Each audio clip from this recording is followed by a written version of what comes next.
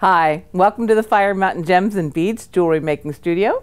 My name is Rose. Today I'm going to show you a fabulous polymer clay technique that anyone can do to enhance your designs, the zipper cane.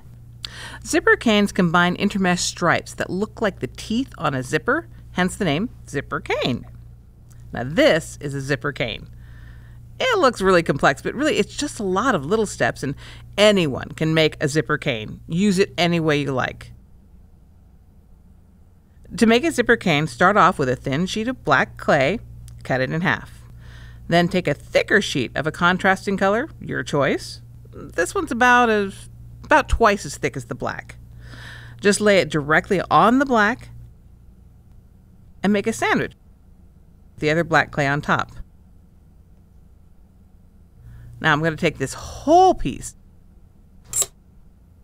run it through the polymer clay machine at a thick setting. Always check your setting before running things through. There we go. Now if you think that's too thick, I can run it again. I think we're going to go one step thinner. There we go.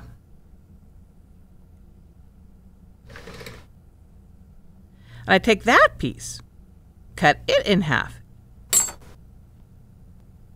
and set it aside.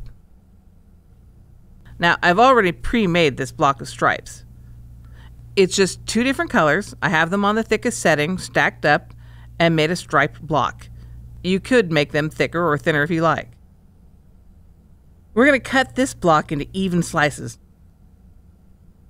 maybe about 1/4 inch thick.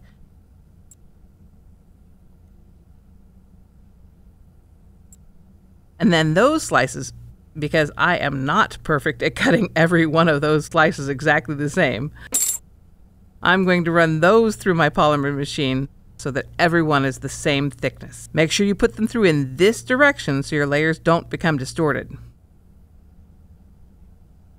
I'm going to lay those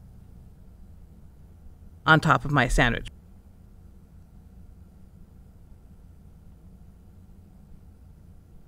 Putting white next to green, very close together to make a perfect little sandwich there. White next to green. There we go. And put the other half of my sandwich on top. Now to make sure that's all merged together, we're going to roll that just gently with my vinyl roller. Make sure they're all in there together. You could roll it through your clay machine, but I think that makes it a little too thin. And believe it or not, that is a zipper cane right there. I'll prove it to you. Cut it in half. Pick it up. Look at that. A zipper cane. Well, thanks for joining me for the zipper cane. Now you know how to make them. You can slice them thin and put them on a bead, or slice them thick, make it into a border, wrap it around a bullseye cane. Let your imagination be your guide. Just play, have fun. You can find this technique and many others in this great book by Donna Cato. And you can find the book, the tools, the clay, all at firemountaingems.com. Thanks for joining me. Happy beading.